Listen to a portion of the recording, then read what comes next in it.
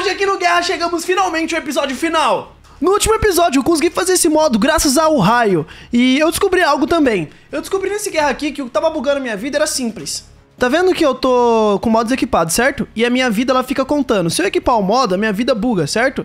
Então eu tive que fazer um haki. Esse haki, a partir do momento que eu faço ele, a minha vida volta ao normal e ela volta a contabilizar. Não me perguntem do porquê isso acontece, porque sinceramente eu não sei. Culpa do Minecraft Bad Edition, né? A gente taca toda a culpa nele aí, porque ele é todo bugado. Mas, depois de fazer esse modo, eu descobri algo, que existe um crafting novo. Olha só, se você vir aqui utilizando esse modo e colocar nos criáveis, aparece um novo crafting, que é este aqui, que é um rank de classe Deus. Assim como esse aqui é um rank de classe Deus, esse aqui também é. Porém, ele só tem uma coisa, o que assim, não dá pra saber o nível de força dessa bomba. Só que acredito eu que seja mais forte, pelo simples motivo. O crafting dele usa 1, 2, 3, 4 protagonistas rank 2 e o próprio modo que eu acabei de fazer. Resumidamente falando, esse modo sim é um modo de Deus. E ele é incrivelmente diferente, cara. Meu objetivo é fazê-lo. Só que tem um porém, pra fazer ele eu teria de craftar mais 3 modos protagonista nível 2, e eu não tenho tempo pra isso, estamos no final do Guerra. O craft do protagonista nível 2 é um craft muito difícil. Eu não sei se vocês se lembram, mas é esse aqui, cara, eu teria de fazer esse crafting 3 vezes, não só uma, tá? Eu teria de fazer tudo isso aqui 3 vezes. Resumidamente falando, isso no final do Guerra é impossível. Por conta disso, eu vou atrás de outras medidas pra tentar conseguir esse modo por bem ou por mal. Eu tenho que derrotar pessoas que estão com protagonistas. Pois é, tem que derrotar gente que tem protagonista rank 2. Cara, então o ideal agora é eu caçar pessoas que tenham esse modo. Eu acho que primeiro, o que eu vou fazer aqui, mano, é muito óbvio. Eu vou fazer um baú. Nesse baú eu vou guardar os itens que eu tenho atualmente, porque eu tô com medo de eu ir em uma batalha e eu perder os itens, tá ligado? Tipo, eu vou fazer escondido, né? Porque pode ser que os itens que eu vá dropar aqui vai ter gente que vai utilizar. Então, tipo assim, eu vou guardar uns itens e vou remover do meu inv, porque não vai... Mano, se eu for uma batalha com tanto de coisa no meu inv aqui, eu tenho certeza que o que eu for pegar, eu não vou conseguir salvar, tá ligado? Então, bom, roda tudo aqui, tá? Com isso aí eu já não tenho mais nada. Literalmente mais nada no inv, velho. Acho que não tem nada de importante, só Enderpearl que eu vou levar comigo, talvez ela seja de alguma utilidade, tá ligado? Deixa eu ver, o manto tem como eu usar? Ah, o manto da Kátia eu posso usar, véi. Caraca! Conheçam a dor. Hoje vocês conhecerão ela, a famosa dor. Cara, fora isso aqui eu acho que não tem mais nada, né? Hack do rei é uma boa ter sempre. Putz, é isso, mano. É fé em Deus e vamos batalhar, cara. É literalmente isso. Esse Guerra aqui eu tenho que esperar pelo tempo. Então, bom, tudo que eu teria de fazer agora seria esperar o tempo passar pra começar aí os PVPs, porque tem que esperar até ficar de noite, né, mano? Eu acho que durante esse tempo não tem muito o que eu fazer, só se tivesse como craftar Lucky Block, aí eu craftaria Lucky Block e abriria algumas Lucky Blocks, tá ligado? Mas como não tem como, e eu já tô com um modo que até então é meu limite, a Lucky Block seria a única coisa útil porque eu ganharia regen, eu vou ter que ir desse jeito que eu tô. Deixa eu só fazer um teste antes, porque, né, só pra ter certeza. Olha ele aqui, velho. É absurdo o craft disso aqui. Disso aqui já é absurdo, tá ligado? Porque esse gorjeta, por conta desse gorjeta... Ah, já ficou de noite já, pô. O zumbi tá vindo me atacar, ele tá pegando fogo. É porque eu não consigo ver quando tá de noite, que eu tenho Night Vision, né? Cara, tem um Lucky Block pra craftar? Não, não tem não. Só pra ter certeza? É bom, né, ter certeza. Cara, eu acho que é isso. Não tem mais pra onde correr. Ou é pegar os modos no PVP, ou é não pegar, tá ligado? Se eu quero fazer o modo mais forte da Addon, que definitivamente é aquele dali, eu preciso de literalmente derrotar pessoas pra conseguir fazê-lo. Deixa eu só fazer um negócio antes, né? Reequipar meu modo. Agora sim, papai. 8 minutos de modo. Força pra caramba. Caraca, esse aqui vai ser insano, velho. Você tem que achar agora players. Vendedor... Mano, já pensou? Mascap? Não. Vendedor, você vende o quê? Deixa eu ver, eu nunca... Ah, você vende a Lucky. Ah, e ele também vende a foice, mas isso aqui nem adianta utilizar porque pra quem não sabe, a Addon tem cap de força, tá ligado? Então vamos supor, se eu tiver com um modo muito forte e for bater em um mob usando uma espada que dê 17 de dano, o mob tem o risco dele não tomar dano nenhum, tá ligado? Então não vai adiantar nada eu ter uma espada muito forte, porque o mob não vai tomar dano pra minha espada, porque eu vou ter batido o cap do jogo, tá ligado? Vamos supor que o cap do jogo é ter 20 de força. Se eu usar a espada eu vou ter 21, aí o meu dano vai ser invalidado. Deu pra entender um pouco o que eu quis dizer? Tá, agora eu tenho que caçar player, isso sim que eu tenho que fazer, eu já expliquei pra vocês, mas eu vou tentar de idiota, tá? Eu já expliquei, mas eu vou tentar de imbecil, porque é muito, eu acho que é bem baratinho, né, de comprar, deixa eu ver. É sim, pô, é barato sim. Esquece que eu disse, não vou nem tentar de idiota, porque eu poderia farmar e tentar de idiota, mas pô, pegar 20 bele acumulada? Nem pensar, velho. E a minha base, acredito eu, que já não existe mais nada dela. Minha base já foi de Vasco faz muito tempo. Mas seria roubado usar essa espada, hein? Mas seria bem imoral, mano. Deixa eu dar uma olhada na minha base aqui. Era essa, né? Coitada, mano. Olha, toda rapecada. Aqui tinha uma base. Ô, caramba. E aí, vamos cair? Ah, tá. Pensei que o modo flutuava também. Era essa aqui, né? Era essa mesmo, olha. Toda rapecada a bichinha. Será que sobrou dinheiro aqui? Sobrou. Sobrou sim, pô. Confia. Confia que sobrou sim. Sobrou nem história pra contar aqui. Pra baixo é obsidian, né? Tem um baú. Mas o baú tá com obsidian, não consigo abrir. Sobrou foi merda nenhuma que sobrou aqui nessa base. Bom, acho que a única coisa que nos resta mesmo é caçar. E com a noite tendo virado, que agora acho que já... Mano, eu não sei nem se tá de noite ou de dia, mas é o momento... é o momento que um homem... Ah, protagonista 1. Acho que vai servir de alguma coisa até. Um protazinho 1, velho. E aí, Terazo? Tudo bem, cara? Tudo bem? Na paz de Deus? Na paz, mano. Ah, eu tô melhor agora, acredita? Qual foi, velho? Já conheceu um deus já, mano? Não, tipo assim, quase deus, Deus eu conheço, é o que eu oro todos os dias. Tá, beleza, tem um outro aqui no Guerra. Esse aí sou eu, se quiser orar pra mim, pode orar também. Mas começa agora, que você vai precisar. Assim, velho, eu sou o que eu sou na paz, né? Eu sou o cara que não gosta de guerra, tá ligado? 1, 2... Caraca, escolheu certo, correr. 3. Mó pai de Deus aqui, tá ligado? É, bom, amigão. Deus é bom o tempo todo. Nossa, mas aí você foi muito burro, você pulou justo na água. Nós é o Aquaman. Tá ligado que eu não tomo dano, né? Se você pode tomar dano de... Você toma, eu não, né? Você tá ligado, né? Eu sei, você me dá muito dano, mano. Não, não é nem questão disso, eu falei, eu não tomo dano nem pra água, velho. Sério? Sim, pô, eu não me afogo. E eu não te acerto. Bom, isso aí é porque você é cego, né? Você acertou agora. Não tem tanta diferença quando eu pensava, não, do protagonista pra esse aqui. Sério? Eu nem tô com o máximo. Ah, então você tem mais? É, tá, beleza, agora eu fiquei é... mais interessado, beleza. Agora eu tô um pouquinho mais interessado em você, mano. Você tá usando espada, amigão? Demorou, então. Então vamos brincar. De madeira. Mas para de madeira. Mano, que cara, mano. Que cara, velho. Demorou, então. Vamos brincar. Você tá usando espada? Nossa. Vamos brincar, pô. Para de madeira, mano. Que injusto. Ué, você não tem uma de diamante, não? Você tem o modo Deus. Você não tem uma de diamante, não, mano? Não, preciso de madeira. Então, uma pena, né, mano? Olha que cara, olha que ladrãozinho. O quê? Você aí. Ladrão por quê? Porque eu tô usando uma espada? É. Caraca, quer que eu vá na mão contra você? Tá bom, vai, mano, eu vou na mão. Não, eu queria espada de madeira também. Eu não tenho isso, mano. Quer ele na arfa de uma? Não, tá suave. Cara, o PVP é bem mais longo do que eu pensava, velho. Você tem muita vida até. Pois é, então. Ah, tá, entendi. É, mas mas mesmo assim é mais longo do que eu pensava, mano. Eu pensei que eu ia chegar e te dar 2 tapas e você ia morrer. É, porque é uma protagonista, né? E eu tô com algumas coisas aqui. Isso Ah, aqui, tá, ó. com reginha ainda. Ah, tá. Errou. Isso aqui, isso quer dizer, né? Era isso aqui que você queria usar? Não, isso aí isso aí Era, pra você ter roubado, era né? do rei que você queria usar, Pode. mano? Era do rei que era pra usar, velho? Era isso mesmo que você queria fazer? Não, tá suave, né? É claro, você tá pulando. É difícil? O protagonista não deixa de ser um modo forte não, mano. O protagonista. Eu sei, a protagonista. É, só que não é o suficiente, né, mano? Cara, eu vou te mandar bem real também. Você tá reclamando de eu não estar te acertando direito, mas você também... 0 damage. Aonde? Tô te combando aqui, filho, ó. Não é questão de combo não, tô falando. 0 damage. Ah, Tá bom. Agora é assim. Aí ninguém Beleza. tá certo.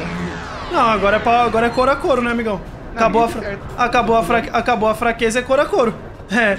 Só que nós tem pãozinho, né? Graciado por Deus. Você acha que você vai mudar alguma merda? Ah, Inê, vem cá. Você acha que você vai mudar alguma bosta? Vem cá, vem. Vem aqui, vem. Você acha que... Nossa, agora você tá muito na bosta, velho. Agora você tá muito na merda. Caiu na água, você tá muito na merda. Caiu na água igual tá muito na merda. Não adianta correr não, Terazo. Caiu na água igual tá muito na merda, mano. Mano, caiu na água, é desvantagem total pra cima de você, mano. Tá, chega de brincadeira, vai. Vou te matar com a merda da minha espada. Tô sendo muito bondoso até então, mano. Eu não sou bondoso assim. Não, você... Nossa. 1, 2, 3, Ai, né, Black? Calma 4, aí. 5. Socorro. Vamos, amigão. Preciso do teu modo. Raio, me dê poderes. Raio? Você acha que o raio vai vir aqui pra te salvar? Raio já perdeu o que tinha faz muito tempo já, amigão. Deus Uski, me ajude. Vou deixar você escolher, quer morrer na espada ou no pão? Pão. Não. Na cenoura, então. Nenhum nem outro. Pão. Vai na cenourinha, então. Relaxa, pô. Ah, meu Deus. Nossa, velho. Nada. No damage. Não, no damage total ainda, velho. Mano, é Deus mesmo, de real. Não tem como não, mano. É muita vida. Eu tenho 7.500 de vida. Calma aí. Até você chegar na vibe de arrancar minha vida vai demorar muito, viu, amigão? Tá bom. Tá usando, velho? Eu não tava usando. Eu não tenho necessidade de usar, não. É porque eu usei pra correr, só que eu não corri. É claro, não tem como você correr. Tem sim, se dá parar de sumir do mapa. E aí? Você acha mesmo que você corre mais que eu? Onde eu tô, Inê? Eu devo ter o triplo de speed que você, mano. Inê, onde eu tô? Do meu lado. Eu devo ter o triplo de speed que você, velho. Ou 4 vezes mais. Vê aí. Quanto de speed? Deixa eu ver um negócio. Nossa, vai demorar muito ainda pra você me dar dano, viu? Pra você não vai demorar muito, não. Imagino, pô. Deixa eu poder com a planta, vambora.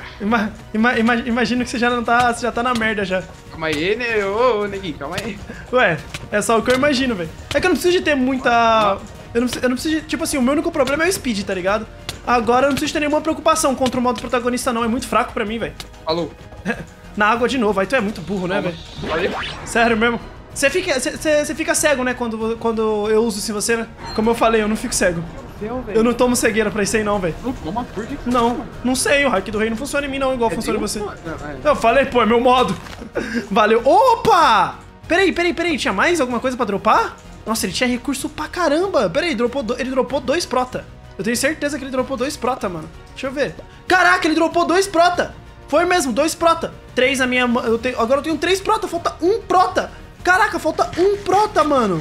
Nossa, falta 1 prota, véi. Cara, se eu achar qualquer pessoa com prota agora, eu vou ter que lutar. Não me leva mal não, mas pode ser time ou não, velho. Eu vou ter que lutar, velho. Que é isso aqui que tá acontecendo aqui dentro? Ah, tá acontecendo uma carambada de gol aqui. Caraca, se eu conseguir fazer meu modo, é muito GG.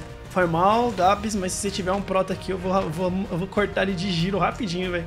Eu só vou dar uma roubadinha. Olha a foice. Ah, eu posso testar isso aqui. Calma aí. Tá funcionando com esse modo? A foice funciona nele? Meu rapaz do céu. Meu rapaz. Ó, pra ele me dar dano, ele teria que ter quebrado esse manto da Katsuki. Passou muito longe de quebrar. Muito longe mesmo. E eu vou aproveitar e vou pegar mais armaduras, mano, porque eu tenho certeza que ninguém vai conseguir quebrar mais.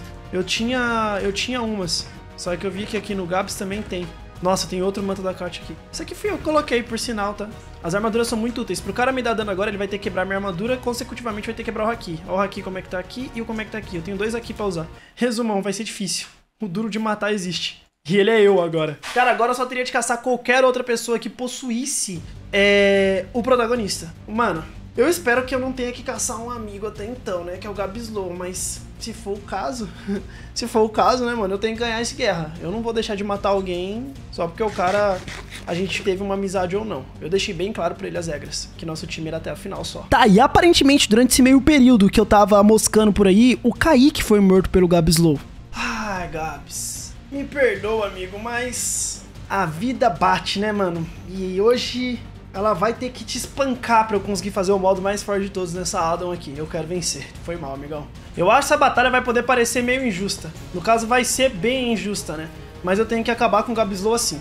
Caraca, que é isso aqui, velho? Kurama, sei lá, Lady Katsuyu.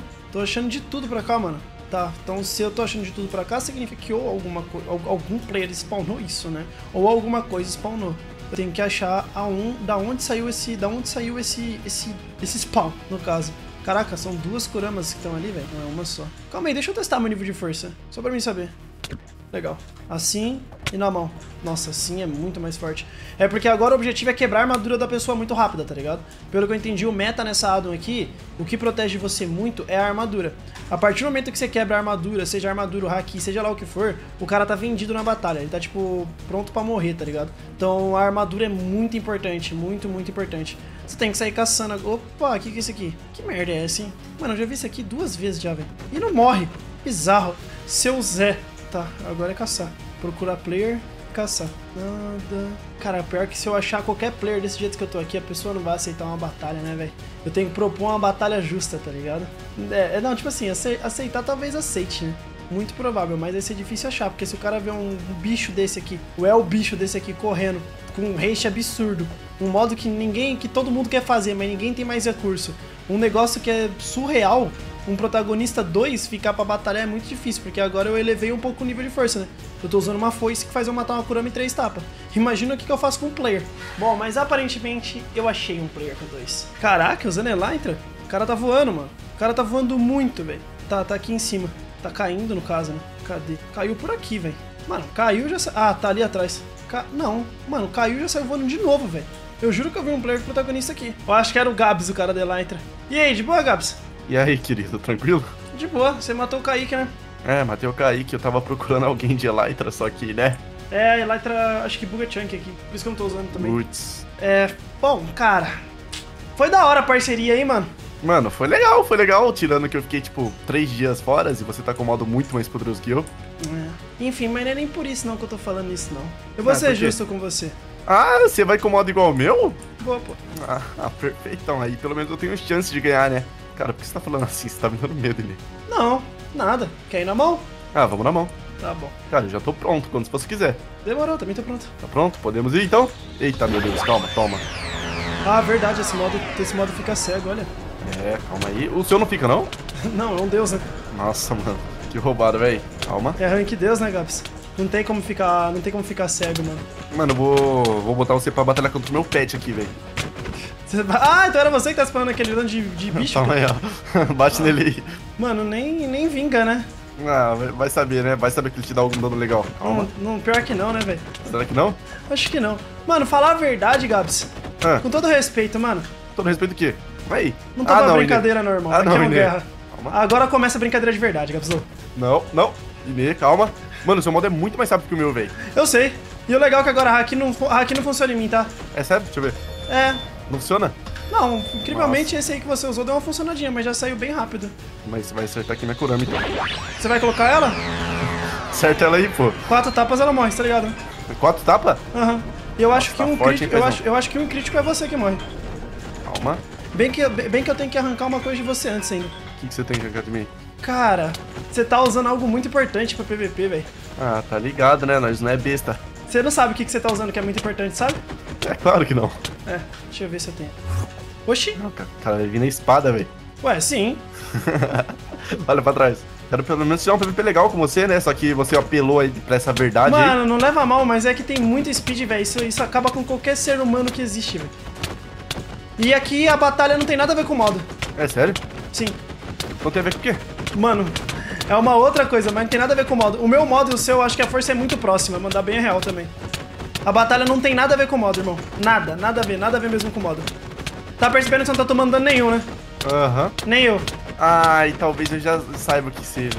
É uma batalha que não tem nada a ver com o modo. Tô ligado que é então, mano. Porque eu acho que eu derrotei o Kaique nessa mesma lógica. É? Então você já entendeu, né? Que a nossa batalha aqui se trata de quem quebra primeiro a armadura do outro. Ou a haki, claro. Qualquer um dos dois foi quebrado. Você tem haki reserva? Quebrou a armadura. Tenho.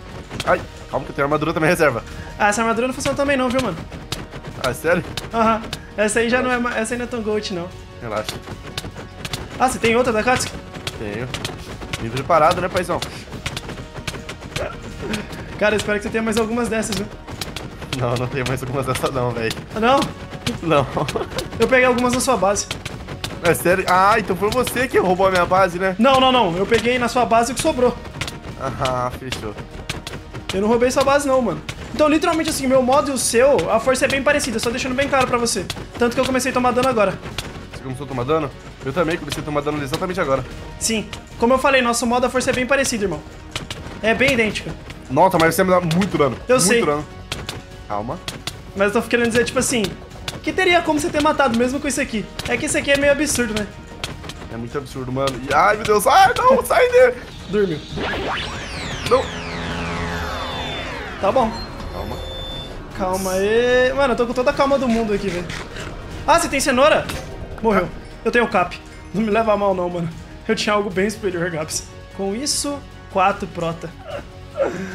Ai, é aquelas coisas, né, velho? Mano, eu acho que isso aí acho que ele não esperava nem ferrando que o modo dele tinha uma força bem parecida que o meu modo, tá ligado? Tanto o prota quanto esse aqui tem um nível de força que chega... Tipo assim, os dois têm um nível de força bem equivalente. O que muda é a vida.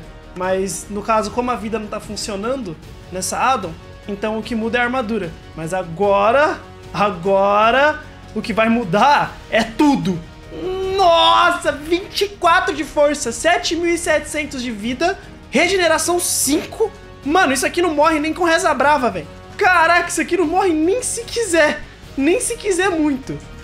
E eu pensando que as espadas da addon... Agora não serve, né? Deixa eu ver. Serve ainda. Cara, eu tava pensando que as espadas da addon não iam servir pra nada, mas na real elas servem sim, pra quebrar a armadura. Não sei se vocês entenderam, mas por exemplo, pô, nesse daqui, nessa minha batalha com essa armadura que eu tava, o que importava era o quê? Não, armadura não, com o modo. Era a armadura, certo? Então eu tava utilizando coisas pra quebrar a armadura rápido. A espada quebra a armadura muito bem, parece que ela funciona como se fosse um machado. Então eu consegui quebrar a armadura do Gabslow assim. Depois que quebra uma vez, já era, acabou, velho. Ele pode tentar fazer replacement, que não vai mudar bosta nenhuma. Não tentem entender, porque eu não sei. Mas literalmente eu só descobri que é isso. A partir do momento que você quebra a armadura da pessoa primeiro nessa addon, a pessoa começa a tomar dano. Então vamos supor, eu comecei a tomar dano por quê? Porque minha armadura tava assim, desgastada total, certo? Só que agora eu tenho uma outra armadura completa e eu também vou ter um haki totalmente completo. Resumidamente falando, eu tenho papo de 2 vidas. E não é nem só por causa do modo, e sim por causa da armadura. E o regen do modo também que nem se fala. E aparentemente sobrou só uma pessoa, Raio BR, né? O que será que Raio BR está tramando nesse exato momento? Será que ele está na sua basezinha? Sendo ele um menino que ama bases? Talvez. Pode ser que seja isso. Ah, então era aqui que você tava, Raio BR. Quanto tempo, Inemafoo? Quanto tempo, mano? Desde que você me roubou, olha só o que eu sou agora. Tu roubou meu modo e evoluiu mais ainda, né? É a forma suprema, né? É imune a haki, né? É imune a tudo, irmão. O que você imagina? Bem, eu não tive muito recurso, mas deu pra fazer um modinho legal, mano. Hakaijin? É bonitinho. Além disso... Haki? Mas, todo mestre tem uma carta na manga, Inemafoo. Você sabe disso, não sabe? Usa. Essa é a minha carta na manga. Sabe o que é isso aqui, né? Usa. Sabe o que é isso aqui, né? Death Note. Usa. Pode usar. Não vou fazer nada. Usa. Inemajon, você morrerá. Ah. Aí que tem que mudar a página. Fica à vontade, vai lá. No seu tempo. Era isso? Tá escrevendo, mano. Fala a verdade, escreveu já. Se matou tudo, tava em volta. Era isso? Era, né? Você pensou mesmo que ia conseguir matar um deus? Com um Death Note? Não sabia que você ia evoluir mais no modo, mano. Pensei que você ia de verdade. Né? O outro talvez morreria. Esse aqui, não, Raio. Bom, pra ver você se desesperar mais após ter usado Death Note, eu vou fazer o seguinte. Eu vou remover a foice e eu quero te matar com minha mão. Preparado? Tá de sacanagem. Não tô nada. Vamos ver então. Ó, o machado é uma boa estratégia, hein, mano. Pode ser que quebre minha armadura. Eu percebi que a armadura tá muito forte. Meu Deus do céu. Infelizmente, a caixinha contra deuses é sacanagem. Não tem nível, né? Eu posso deixar que você tente quebrar. Eu vou falar pra você, olha. Minha armadura tá boa ainda. Mas é nem esse o problema. É que eu tenho outra armadura aqui, bota fé. E mais 2 também. Mas, infelizmente, meu modo não é tão quebrado, né? Teu modo não é um deus, né, mano? Cap? Não, Esse track é muito chato, velho. Imagina. Maldito seja. Esse track é muito irritante, mano. Que é pra comer o tempo que você tá de cap, né, velho? Dose. E também aproveitar pra arrumar isso aqui, pronto. Arrumar o tempinho que você tá de cap, porque cap, querendo ou não, deixa invulnerável durante um tempo. Sim. Ela tem uns 13 segundos, acho que, de invulnerabilidade. Mas é muito... Perdi tudo, mano. Morando de aluguel.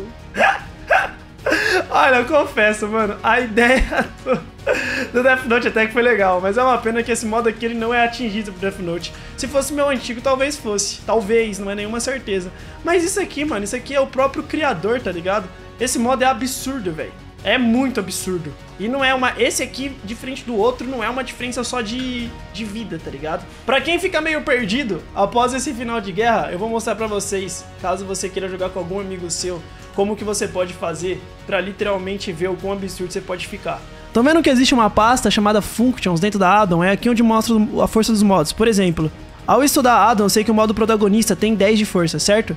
Ao mesmo tempo que eu sei que o modo que eu estava usando, chamado Criador, possui 24 de força.